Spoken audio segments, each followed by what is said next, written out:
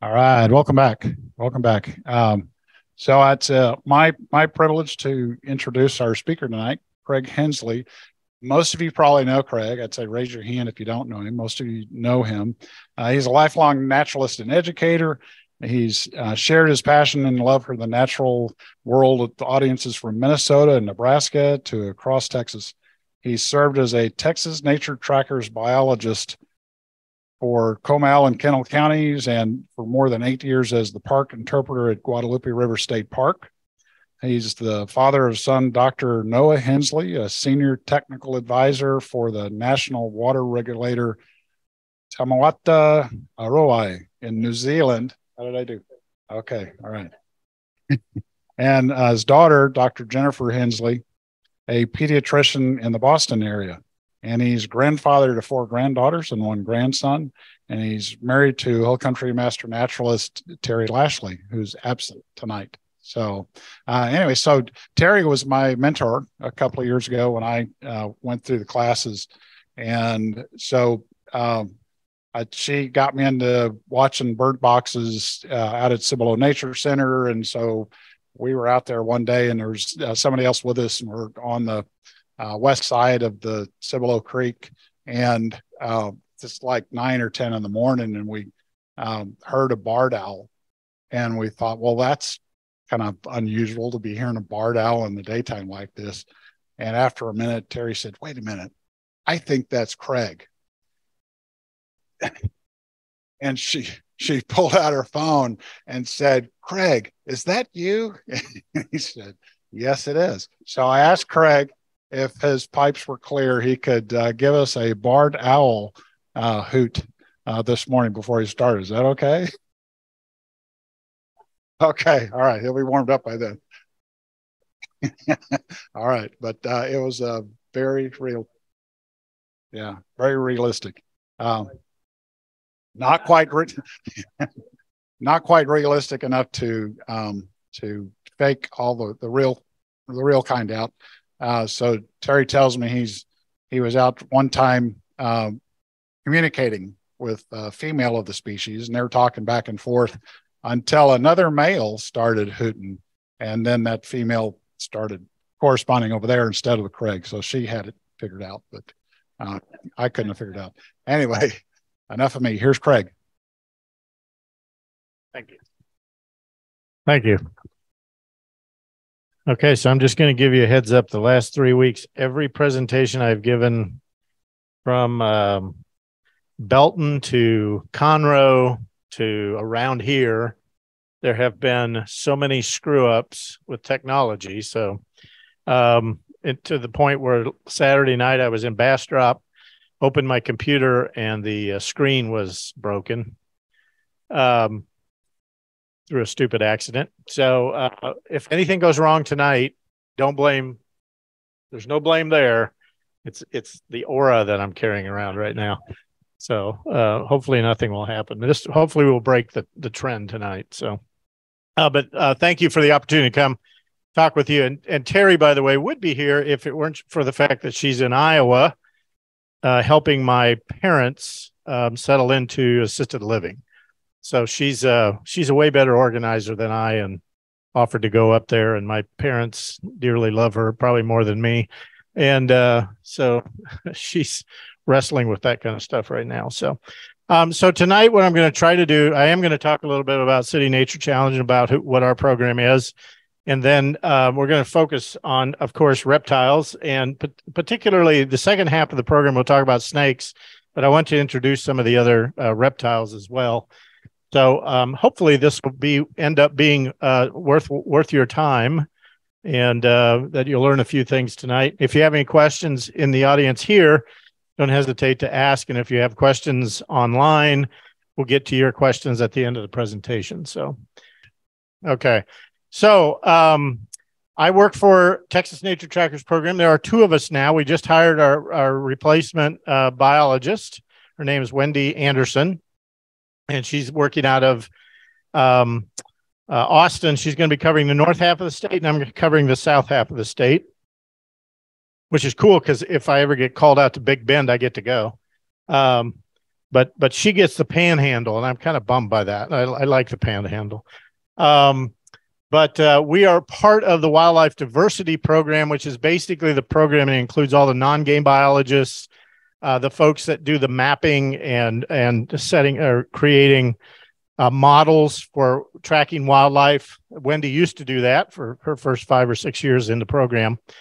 And our particular team is called the Community Stewardship and Engagement Team.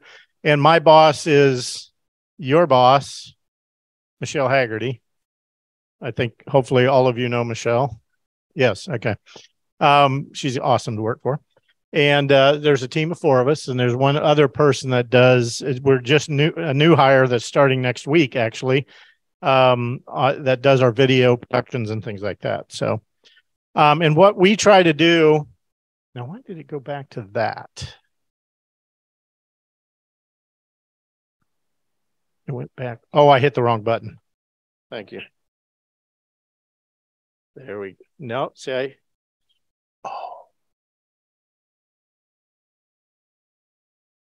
this is one of those weird ones, but it's working. So stop complaining. All right. So what we do is we try to engage. What our program is intended to do is to get as many people to become community scientists as possible. That means getting out and tracking flora and fauna across the state. We use the tool iNaturalist. How many of you are using iNaturalist or have used it or have heard of it? Good Lord, people, everybody's hand in this room should be up. So that tells me that we still have work to do if we can't even get Master Naturalist to use it. But so we try to get people to engage through through iNaturalist, and it's a great app. It's a great app, and I will tell you, it's a great app for our conservation purposes, but it's also a great app just to learn about the world around you. In terms of pointing at it, taking a picture of something, and it's suggesting IDs of the plants and animals anywhere in Texas. It's not 100% right, but it does pretty darn good. And then we go and through our program, we grab some of that data off iNaturalist of species called, or animals and plants called species of greatest conservation need. And we take that data and get it to the research and conservation community in the hopes that they can then apply that information to make better conservation decisions. So again, what we're trying to do through our projects, we have 12 of them, is to get that good data, do the analysis on it, send it off. Eventually, hopefully it ends up in the Texas Natural Diversity Database, which is a public database that shows rare plant communities and species across the state. It's a public website, but right now you have to get permit. You have to ask permission to get data off of it. But the reason this is here, so let's say TxDOT is going to put in a road somewhere. TxDOT's required by law to go to the Texas Natural Diversity Database and make sure that if they're putting in a road someplace that there aren't rare or endangered species or plant communities in the way. And if they are, then they have to try to figure out how to mitigate that. In terms of our 12 projects, the one that we're here tonight a little bit more about is the herps of Texas. This has been probably our leading project in terms of the amount of data that we've collected. There are no specific Texas Parks and Wildlife programs to collect much research data on reptiles and amphibians across the state. We have a state herpetologist, and he focuses on a few species a year. But this particular project, we get a lot of observations, and there are a fair number of SGCN in the state, reptile amphibian wise. And so you can see right there, the herps of Texas. These are just some of our projects, just the last 3 fiscal years. We've had more than 6,000. Now, of course, that number's gone up, but more than 6,000 SGCN observations just on the herps of Texas alone. And what this means is if the public weren't contributing this data, we wouldn't have this data. So because there aren't biologists out there's one biologist per county. They don't have time to be tracking every reptile and amphibian or every bird or anything else in the state. So this is where community scientists really do have a large impact on the amount of data we can get and better our understanding. Species of greatest conservation need. And what that is a plant or animal that is in decline or in trouble and gets identified as that by our taxobiologists, so that we can then start to put emphasis towards those species to try to reverse that decline that they're experiencing. And the goal of that is to get to them before they have to be listed as threatened, state or federally threatened or endangered species. Our goal is to not have any threatened or endangered species. Not, that's our goal. And that's what we try to work towards. Yes. Database. Yep. Yeah, TxDOT is required by law to go to that. But if you wanted to, you could make a request for data from that. And if you were interested in a particular, let's say golden cheek warbler, and you wanted some data on golden cheek warbler presence or documented records, you could make an official request to get that data. So this is just the Herps of Texas project. This is all reptiles and amphibians, not just the SGCNs, but all of them. And in the first few years of the project, over 5,000 SGCN observations went into that project. So many for a couple of species that we were able to take them off the state threatened list. And that, again, is mostly because of the public being out there taking pictures or recording sounds. And we've got probably another 1,000 right now records ready to go into the data or go to the database folks for them to process. And we do have our own webpage. And if you want to find out more about those projects, you can click on that link right there that says, it says projects. And then there's target species that we're trying to look for, and then getting involved gets us to talking about things like City Nature Challenge and other ways to get involved with our program. And we also do have social media on both Instagram and Facebook, so you can follow us on both of those things. And we try to have interesting posts all the time. And occasionally you see some weird dude with a video talking about stuff. Well, that'd be me. I wouldn't call anybody else a weird dude. Well, I could, but not in public. Target species are our species of greatest conservation need that we think the public could actually help us gather data on. There's just over 1,300 species on that list right now. The new list is going to be published hopefully within the next few months, and that number is going to drop because they're tightening up their qualifications, if you will.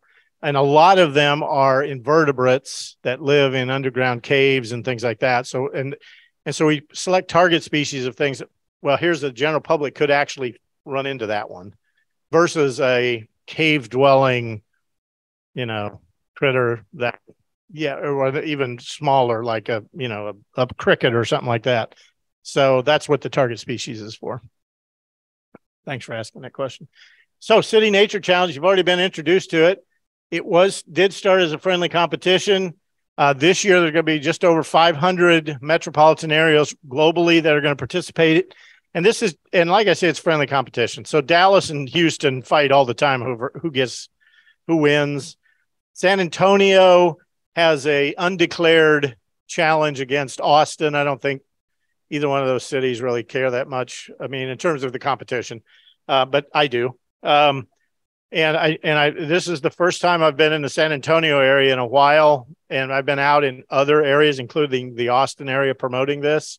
So you people need to pick up your pace here in Kirk County, because I tried to discourage the people in the other cities from participating to help us out, but you guys have to step it up to make it work out. And of course, I'm just joking. But it is 4 days. It starts midnight Friday and goes through midnight Monday. And all it is an opportunity to encourage people to get out and explore nature, whether it's in their backyard, whether it's in the local park, wherever it happens to be, and just document things on iNaturalist. You can see last year in Texas, we had almost 150,000 observations of over 7,500 species. So it's pretty good, actually. Not all of them are SGCN, but a fair number are. So this is as much a public engagement thing as it is anything. But we do get some data off of it. Globally, there are almost 1.7 million observations. We're kind of lucky here that they do it when they do it here, as in other parts of the world, it's winter. So they don't get very many observations, sadly.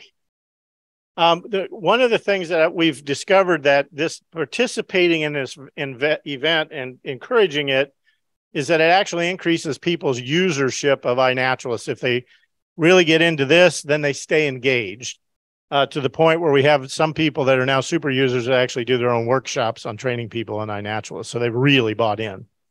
The other thing it does is it leverages the work that our biologists can do. So in Houston, back in 2020, we calculated at 84 community scientists to every 1 TPWD biologist. That's a lot of potential new data that we can gather that one biologist simply can't. So we find it to be a pretty valuable event. And in other places like the lower Rio Grande Valley, they take all their data and they crank out this amazing report. And different cities and metropolitan areas can use this data however they want to promote conservation, to get engage more people in their local communities. So if you want to, you can go to our webpage, and under where it said get involved, you'll find our webpage that shows what's going on with the 2023 City Nature Challenge.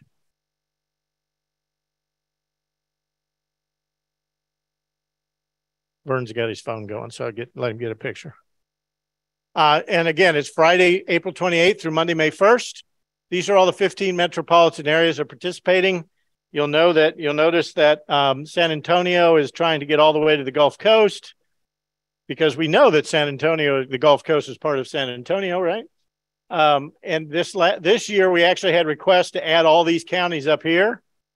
We thought maybe that was getting a little too far away from the city concept. However, there's nothing to say that since you guys have such a big chapter and cover a lot of counties, all of these counties could band together, including Kirk County, and create their own if they wanted to. There are no you can't do that or you can't. Okay. So this is kind of freewheeling. And if you're not in one of those areas, you can actually join the global project, and you can still enter information during that 4-day period. All right, let's talk reptiles. So there are lots of different reptiles, obviously. And you'll find when you work with the general public that a lot of them don't know the difference between a reptile and an amphibian. Seriously. I don't know what they're teaching in science anymore, but apparently it's not that. But we have everything from lizards to turtles to the crocodile or the alligator to snakes and skinks, which of course are classified with the lizards. And characteristics of reptiles, general characteristics, they have scaly skin. They are cold-blooded or poikiliotherms. They lay leathery eggs if they lay eggs. And they also, some of them are live-bearing. So I witnessed one time a garter snake give birth, and that was weird. And this was a normal colored garter snake giving birth to all albino babies. 28 of them crawled out of her vent. It was really weird. That's not something you see every day. It was in captivity, by the way. They have backbones, of course, and if they have toes, they have claws on those toes. Okay, so a salamander will never scratch you because it's got toes, but it's got no claws because it's an amphibian, right? All those others that have claws could scratch you theoretically. So in terms of reptiles in Texas, there are 45 native species in Texas and plus 6 that have been introduced. One crocodile or one member of the crocodile family, the American alligator, 30 native species of turtles plus an introduced species. And in snakes, it gets really confusing. There are 72 native species, but if you separate out all the subspecies, there's 115. So there's a lot of diversity of snakes in the state of Texas. We'll start real quick with the lizards, just to kind of, and I'm focused mostly on those critters that you're going to have a potential to find around here in the hill country. Okay. Otherwise, we'd be here until about 3 in the morning. So one of the most common lizards we have, how many of you have seen an ornate tree lizard? Good for you, because they're hard to find. They're common, but they're so well camouflaged. You can see on the photograph on the left, especially, blends in pretty good. These are arboreal, small or arboreal lizards. That means they live in the trees primarily. They're very cryptic, and they are ambush hunters. So they sit there hidden and wait for something to come by and get close enough, and then they grab it. So that is their hunting style. And they breed throughout their season. Most of them will start showing up in March, and they'll go all the way to November potentially, and they can lay several clutches of eggs. Then we have the Texas spiny lizard. Most people think around here, of all the lizards in the state that we get requests about to help ID, it's this one, because most people think it's a what? A horned lizard. Yeah, they really do. They think it's a Texas horned lizard. And they're always very disappointed when I have to explain to them why it's not. But they are also an arboreal species, but much larger than the tree lizard I just showed you. And they are really good climbers. You can see they have extraordinarily long toes and are very good. This is one that instead of freezing all the time, what it likes to do, if you see one on a tree and you try to get a little close to it, it runs around to the backside of the tree. And you literally could start walking around the other side of the tree and it'll just keep going like this. I don't know for how long, but it will do that. It can lay up to 4 clutches of eggs per year. Its prey includes everything that you'd expect. And all of these are mostly eating invertebrates, but cicadas, grasshoppers, butterflies, they have quite a wide diversity of diet.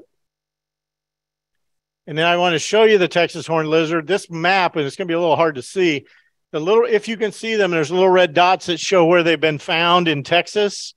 You'll notice the hill country is largely absent. I'm guessing a lot of you, if you lived here all your life, remember when they were very abundant. Yeah. There are efforts to try to reintroduce them in places around the state. 2 of our big zoos are working on that right now, with the hopes that in some of these areas, if their food supply recovers, then it's potentially a site that they could release these horned lizards. Ants. Yeah, harvester ants. So those big ant, where you find the harvester ants and it's a big bare spot and the ants are going in and out and then they're dumping their garbage, their used food out there. Those are the ones they're after. The problem is fire ants have been a major reason why these guys have declined. And then just flat out habitat loss. So there's the comparison. And frankly, I don't see the similarity. But we have a bit of more of a trained eye, I suspect. But there you go. Yes.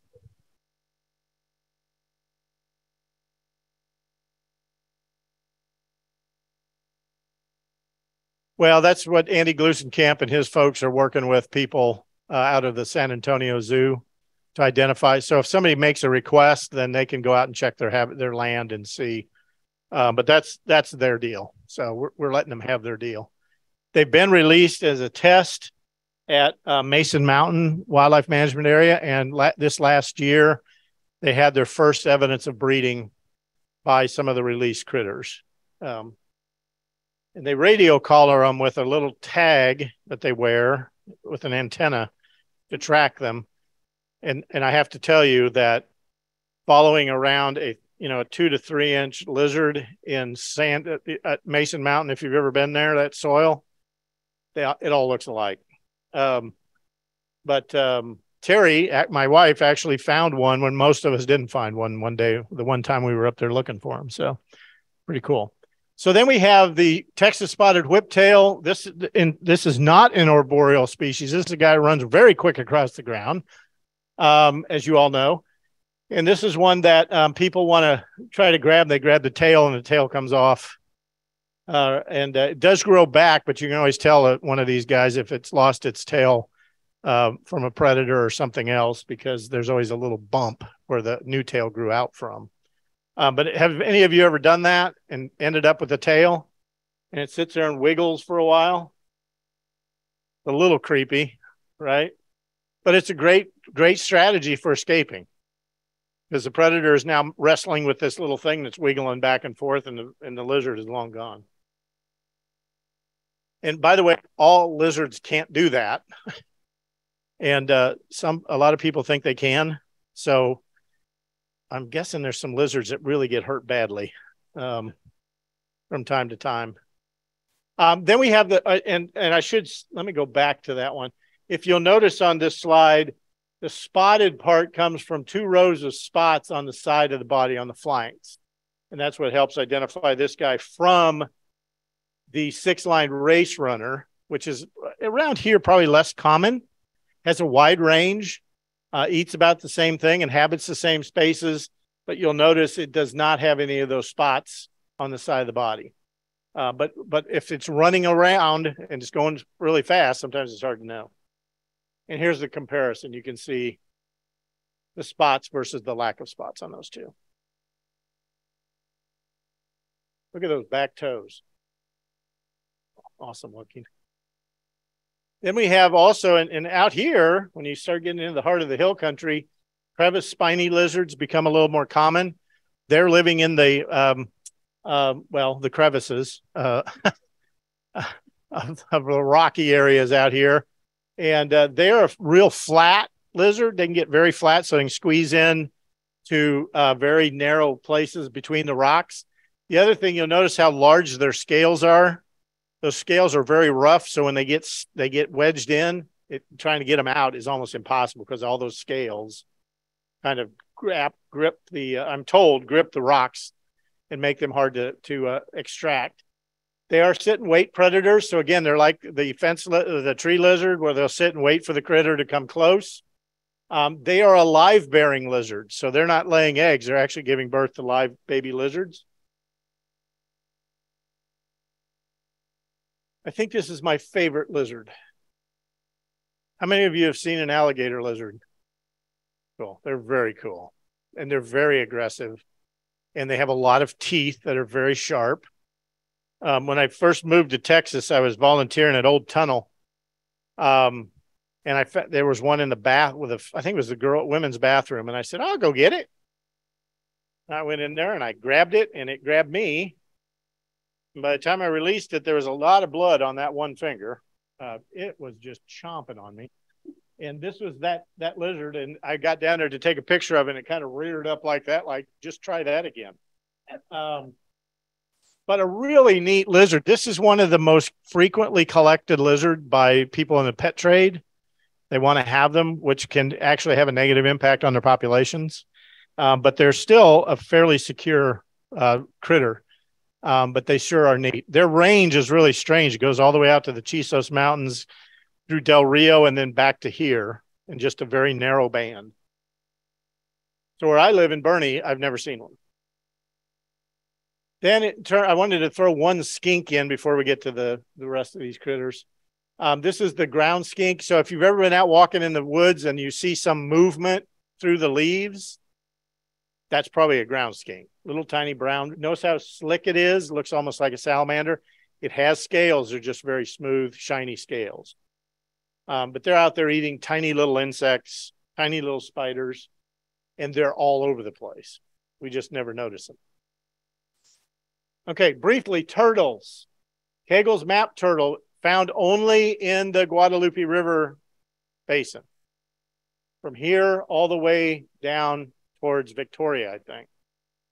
So these are iNaturalist sightings. So it's possible that they can be found here. This is one of the species that there's been enough research done. I think with the new list, it's coming off the SGCN list.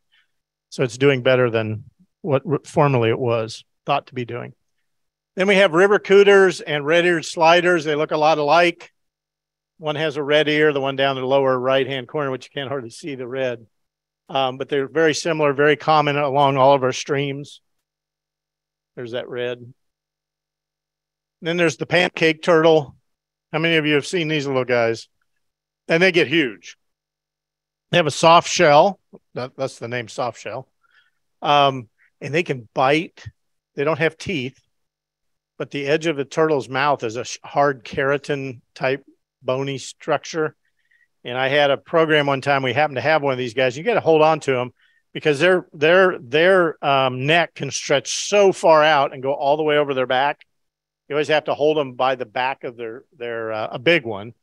You have to hold by the back of their shell. And I was with a group of kids and I was showing it around. And I said, now, whatever you do, don't put your finger close to its head.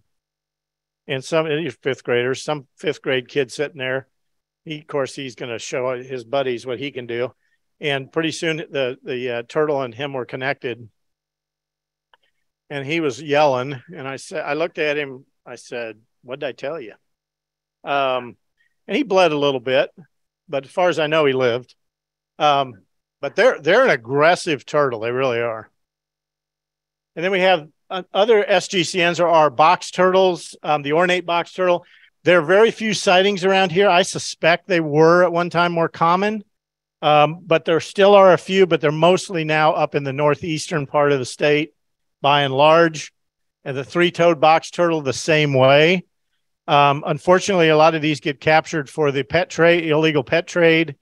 And then what happens, it gets sold to people. And of course, these turtles can live 30 or 40 years. And so the kids grow up.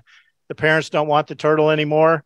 They just release it wherever they think it can go. And most of those turtles, through research, it's shown that they've died because they're very territorial. And because you live that long, it'd be like, taking Vern here and going, hey, we're going to put you on Mars. And, oh, by the way, good luck with that. So you're just, it's a failed effort, even though people might have the best of intent. And then, of course, there's the Texas tortoise. This is another really cool turtle. And you can see it's more of a southern turtle, but there's been sightings all around San Antonio up into Bexar County, Comal, or Kendall County, and a little bit in Comal County. But they, too, are declining because of habitat loss. And they love to eat prickly pear. So if you have a lot of prickly pear, no, probably wouldn't work. All right, let's talk about what you came here for tonight. Snakes. So true or false? Quiz time. Snakes are slimy. Exactly. Why do you think people think they're slimy?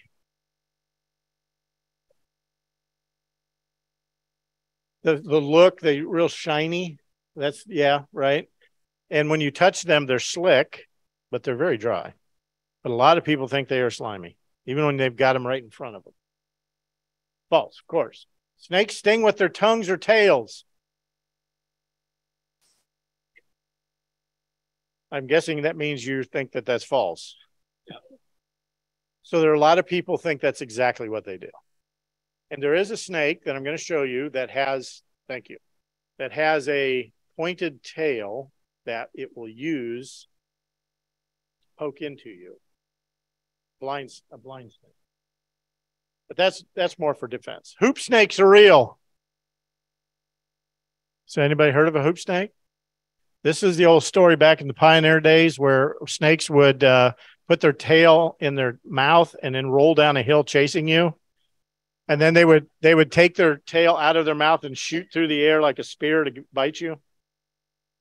Yes, I've seen drawings of hoop snakes. Yes, in books. False. They can hypnotize their prey. That's a good one. That's false. They can suck milk from cows. So how do you think the milk snake got its name? Hung around cows or sheep and, whatever. That's false, in case you were wondering. And snakes chase people. So snakes may come in your direction because that's the way they're going, but they're not like chasing people. That's the other version of hoop snakes. And that's false too. So snakes are cold-blooded. They generally lay leathery eggs. Some have live birth. They periodically shed their skin as they grow. They use their tongue for smelling. And again, there's 72 species of snakes, or 105, depending on how many subspecies. Only 11 are considered dangerous to us. We say only 11. Only 11. And Texas has got lots of them. So, and of course, as they move, different snakes move in different ways. You can see the patterns there. I'm not going to spend a lot of time with that. They ingest their prey in one long bite. They don't, however, separate their jaws. That's how I was taught. Oh, yeah, they pull their jaws apart, blah, blah, blah. They don't. They actually have flexible tissue between their two front jaws on the lower end and between the upper jaw or the skull and the lower jaw that they can stretch to take in a food item much larger than they are. And of course, all their teeth are angled backwards. So when they do bite, then they walk over their prey, and every bite takes those teeth that are pointed backwards and pulls it farther and farther into the body, into the cavity. And of course, a lot of snakes do it by constriction. Some like the garter snake, grabs its prey and just gobbles it down. A lot of snakes obviously grab their prey, wrap around it, and every time the critter breathes out, they squeeze a little more, and there's less breathing going on, so they end up suffocating their prey. Or, of course, they can use venom. And these are not poisonous snakes. What are they? Venomous snakes. Yes, yes. Poisonous snakes would indicate that we're eating them and made us sick. So these are venomous snakes. They have heat-sensing pits. If you get that close you can actually see those pits. You're probably too close. Okay, but those are for finding warm-blooded prey. And you can see that when that mouth's open, pretty bad. Venom potency, the closer you are to 0 on this scale, the more potent it is. Yeah, so the Mojave rattlesnake is the most potent. The coral snake second on this list. The copperhead is the least venomous.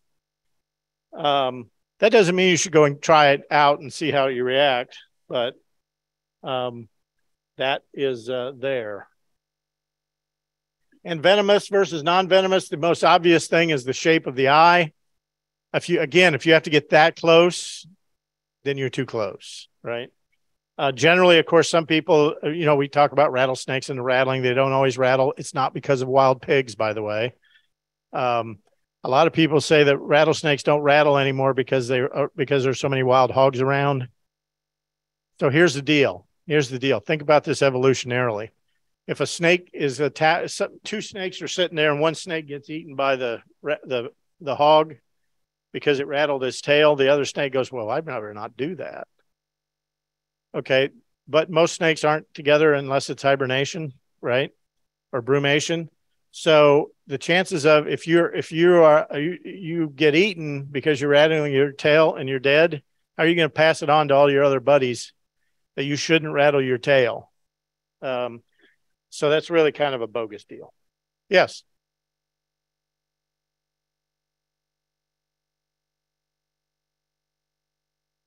Yeah, see how, and it may be a little hard to see, but that slit, kind of like a cat eye. They have a slit for a pupil. This one has a round pupil. Is the non-venomous. The one with the slit is venomous. Yes. So here's some common snakes of the Texas Hill Country. We'll start with the venomous ones. Western cottonmouth, that's a baby, or the lower one is a baby, it almost looks like a copperhead pattern. And you don't want to mess with these. They're short, fat, and mean. They have a bad attitude. They really do. They will travel over land. They eat a lot of fish and frogs. They're mostly aquatic venomous snakes. And they do not form big mats and float through the river and attack people on horseback and bite them to death, like you saw on Lonesome Dove. That has never been documented ever, except in that book. Okay. And that's a great book and a great movie. However, cottonmouth, yeah, the water moccasin, yeah, same thing. Yep. And there are several water snakes that look a lot like this and are also very aggressive, but they're not venomous. I'll show you the two species around here that are the most common in a little bit. I'm going the wrong way again. See, that thing should mean advancing. All right, then we have in our area the broad-banded copperhead, and I've seen a couple of them in the hill country, and they look very pink, just beautiful snakes. They're generally docile. I've walked right over the top of them. They've never struck. I've been crawling around under brush and had one, a few inches from my hand as I was grabbing a plant, never struck. I'm not suggesting you should go try, but they're kind of stocky snakes. They only get about 30 inches long at the biggest. They're slow moving. And again, they're just kind of chill. So they're not an aggressive snake like a rattlesnake or anything like that. But you'll notice at the bottom, it says second leading venomous snake in terms of bites to humans. So they're out there and they're plentiful, but we have 3 subspecies in Texas, and this is our subspecies in this part of the state. Then we have the coral snake, and there's all kinds of stories about the coral snake, and its mouth is too small to bite you. I don't know if you noticed on the list of venom ranking, it's bad. And so it doesn't take much of a bite to get you. And they can bite, and it can be very deadly. They're gorgeous snakes. If I had more time, I'd tell you a great story, but I don't have enough time. But the saying, of course, is red on yellow, kill a fellow, red on black, friend of Jack. So there's the milk snake for comparison. But these are pretty common snakes out there, and even as bright as they are, it's amazing how few of them I ever see. But when I do see one, it's always, whoa. So those cryptic colors kind of tell you to leave me alone. And that's the best thing you can do. And of course, we have the Western Diamondback with its rattles. They're awesome snakes. I almost stepped on the one I had my hand on about 4 inches from the one on the left. It was curled up in a little old armadillo hole. And I was picking up a rock. It never rattled, and it just sat there. Never struck. I've walked right over that same snake in other situations. And so I've had a lot of close encounters, but have not, fortunately, have not been struck. And the only reason that guy on the right was rattling is because I irritated it. It was a hot day in the summertime, and it wanted me to leave it alone. But they are definitely a species to watch out for. And if you have snake boots when you're out wandering around, that's probably the best thing to have on just in case. Or else you're walking with a group of people, always be first and let the second or third person get struck. That's what I've always been told. Now, in terms of those rattles, you cannot age a rattlesnake by counting rattles.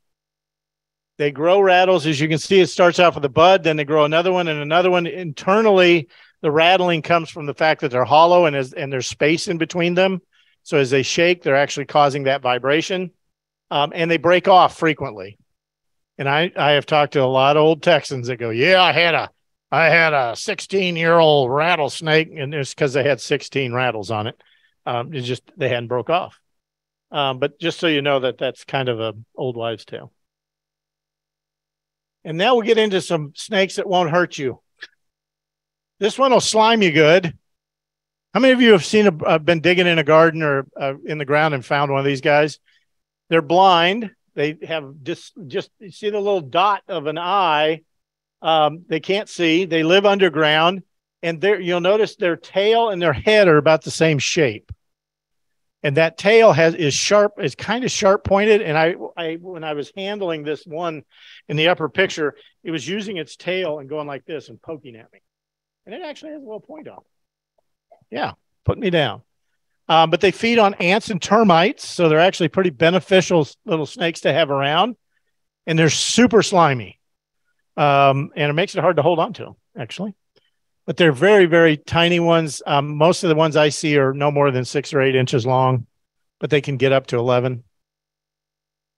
And then we have other small snakes, the brown snake, which is, brown. You'll notice there's a brown mark behind the head and then a brown stripe below the eye on the lower jaw to help you identify it. Usually only about 1 foot long. Notice their diet is worms, slugs, snails, and insect larvae. Another good snake to have around. And these are live-bearing snakes, so they give birth to actual babies coming out of their vent. Then we have the western ground snake, probably not as common. It's a wide range across Texas, but they eat spiders and egg sacs, insects, centipedes, and ant eggs. Again, a very small snake, not encountered all the time, and can be confused with some of the other small brownish snakes, including the rough earth snake.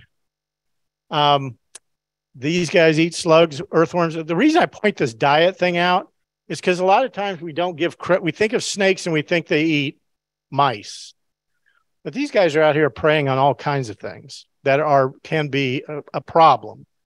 Just like kind of like wasps.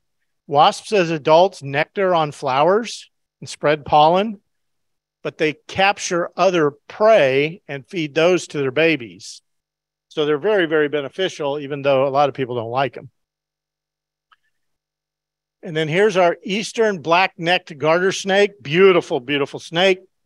You'll notice it has this black mark behind the eye, the bright orange stripe running down the back. Absolutely beautiful snake. It's alive. All the garter snakes give birth to live young. It's a frog and toad, so it's going to be close to the water most of the time. That's where you're going to find it. I've seen them in water tanks, people's metal water tanks. They'll crawl up there and hunt the frogs that are singing in there. And then another one you'll find on the landscape is the checkered garter snake. The classic garter snake really isn't that common in the hill country. The straw stripy snake. These two are most common. They, again, frogs, toads, tadpoles, lizards, and they're another really beautiful snake. Here's a comparison of the two, so you can see one has the reddish stripe, one has the yellow stripe. Notice also the solid black top of the head versus the brown head with that yellow dot right in the middle. So checkered garter snake is on the right. Yep. And the black-necked garter snake is on the left. Yep. Now, just to confuse you a little more, we have the ribbon snake, which for all the world looks like a garter snake.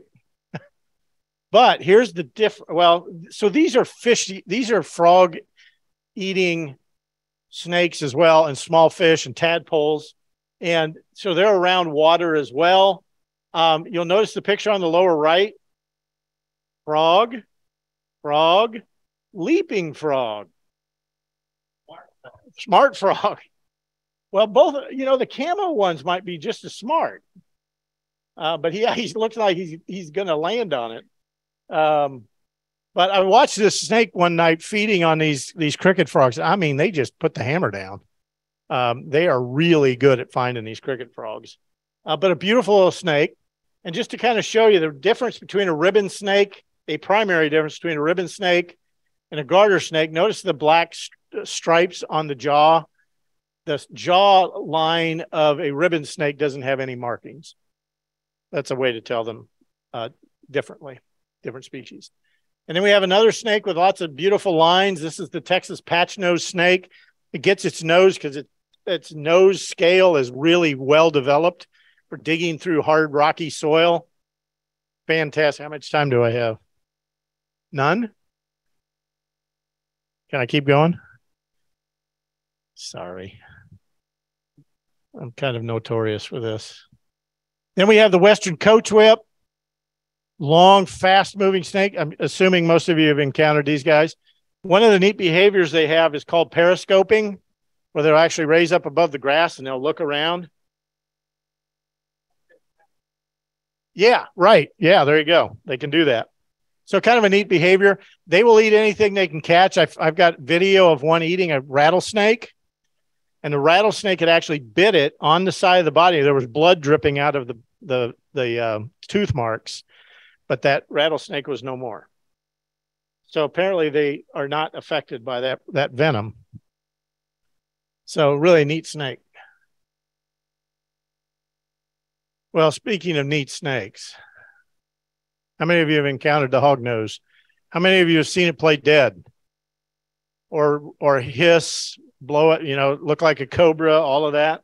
This is a great snake for being very much more aggressive. They'll do fake strikes at you, but their mouth is closed. So, however, they are semi-venomous. They have rear fangs. They eat toads. They're specialists on toads, among other things, but toads. And you know how toads, when you hold one, it swells up with water to kind of defend itself, and then it will release all that water, and you'll go, oh, it's peeing on me. I'm told that it's water. I've never tasted it, but I'm told it's water. But that rear fang, when they get the toad caught, the rear fangs can pop, basically pop the toad. Yeah, pop goes the toad. And of course, here's their behaviors. Here's one that's coiling up like a cobra. And then there's where it plays dead. And apparently, if you take one that's playing dead and flip it back on its stomach, it'll flip back over. Yeah. I've never been able to see that, but I've heard that's true. But it looks pretty dead there in terms of that picture. Then, of course, the Texas rat snake, one of the best tree climbing snakes there is. They'll get into all kinds of bird nests. Other thing, I've seen rat snakes like this on the side of dead cottonwood trees where all the bark had fallen off, and they're just stuck to it like glue, and just ever so slowly working their way up that slick wood. Gosh, there's so many stories. I don't have time.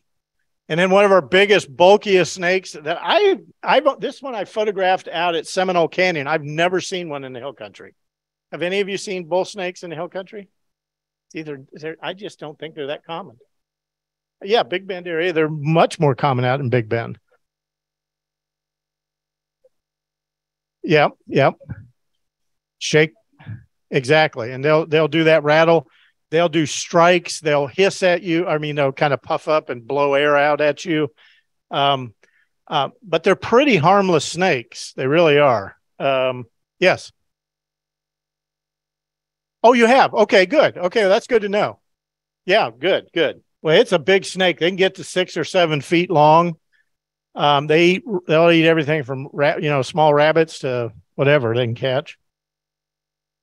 Great snake. And then the only one of these I've ever seen was a roadkill in Guadalupe River State Park one night with a Great Plains rat snake. And one of the characteristics of this snake is they have this diamond-shaped pattern on the top of their head. There's only one other snake that has that, and the other one's not found around here. Here's our two water snakes I wanted to share with you. Non-venomous, but really aggressive. I've known snake hunters that will only use snake sticks to pick these guys up. But then that one guy that does snake sampling down at Bernie at Cibolo, yeah, Dave, I think is his name. He pulls one of those out of an aquarium one time and goes, "Here." I'm like, wait a minute. I didn't have any choice but to grab it, but it didn't bite me. But they are really aggressive snakes, living, of course, in riverine habitats, and often confused for water moccasins. And then the blotched water snake, beautiful snake, another one that eats fish and frogs, and just an absolutely lovely snake to see out there in the landscape. And there you go. Speaking of eating frogs, yeah, I photographed that at a pond. So they are, I notice I use the word cantankerous. So threats to snakes in particular, we're just about to wrap up. Habitat loss is one of the big ones. Here's one that I didn't realize, but it makes sense. As we lose habitat, not only do we lose the predators, we lose the prey that the predators need. So some snakes are declining due to that, the lack of prey. A lot of it, and this is where you all can contribute a lot, is people just don't like snakes, and we've got to get people over that. That snakes are valuable on the landscape. And then there's this disease, snake fungal disease, which is it's in the same group of fungus that is affecting our bats. And one of my mentees is now in graduate school studying that disease up at Texas, up in Tyler at the university up there. And it's been found in 23 states, and it's characterized by sores and then head deformations that cause the snake to starve. and it's spreading through snake families all the way across the board. And they're concerned that this could become very widespread. I don't think they've documented in Texas, but they've got it in Louisiana. So, and it's spreading west, kind of like what white nose syndrome did. So again, one of these emerging diseases that's impacting our wildlife. So the importance of snakes, of course, they're important as predators. They're important as a food supply for other animals. I have eaten rattlesnake. I had one bite of rattlesnake. It needed a lot of batter or something, because it was not that good, and it did not taste like a chicken. So they might have just cooked it wrong. Of course, the hides of snakes are used by our purposes, all kinds of things. Whoops, wrong button. And I just think they're fascinating critters. I mean, it's alarming when I run into a rattlesnake, but it's still just really cool, you know. Not that I want to get bitten or anybody else get bitten. I threw this slide in here where they're doing this voluntary survey so the federal government, we get our funding from the federal government. One of the things they want us to collect demographic information, basically, is what I think it boils down to. You can take that scan thing and do that. It's voluntary, but it's a requirement for us to keep getting our funding. So there you go. But I'll leave that to you. But I did my job. Did it well. There you go. I apologize for going over the limit. And you did your job, and I failed you. So do we have many questions online? Just one. Okay. Who do we contact to get pony toes and introduce to the place? Andy Glusenkamp at the San Antonio Zoo. And they're still probably 2 or 3 years out from starting to place them in any kind of numbers, but that would be who the contact is. Andy used to be our state herpetologist. Good guy. All right. Well, thank you very much for putting up with me. And sorry we went a little over, but hopefully it was worth it. Thank you all very much. I don't like snakes. Thank you, Craig. And that wraps up tonight. We'll see you next month.